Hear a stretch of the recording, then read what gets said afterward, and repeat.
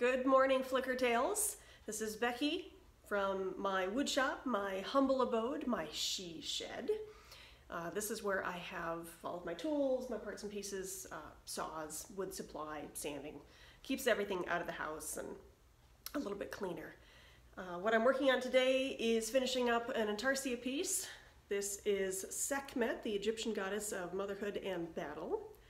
And what I need to do today, if you can see on the little shiny part right here, it's a little shiny and rough, is I have added some extra epoxy and turquoise to help fill some voids up here as well.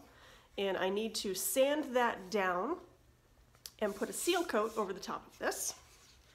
For sealing, I like to use the Bartley's gel stain.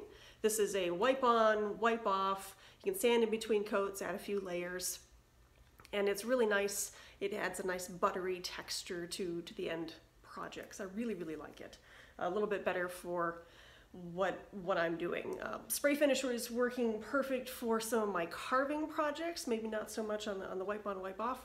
So spray finishes work great on those, but I found that I just don't like how they work on my Intarsia projects. So I work with the wipe on, wipe off. After that's all done being sealed, what I want to do is, for the first time ever, I'm going to play with some gold leaf. My mom used to play with this stuff a lot with some of her projects. She probably still does.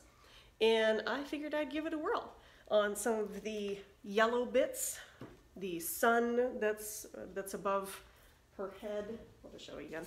So this little area in here, the sun that's above her head, a little bit of the decorative mane running through here, and then a little bit on the collar down below. I want to have blotchy, so not smooth, not solid. I want to have blotchy flecks of the gold leaf in here in order to make it reflect and shimmer and shine a little bit.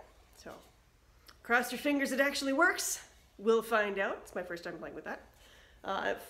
But I will cut out, do the sanding quick, and then cut back in to show you the color change when I seal, because I know that's what everybody wants to see is the cool color change as it's, you wipe on, wax off, and make it just look really, really cool.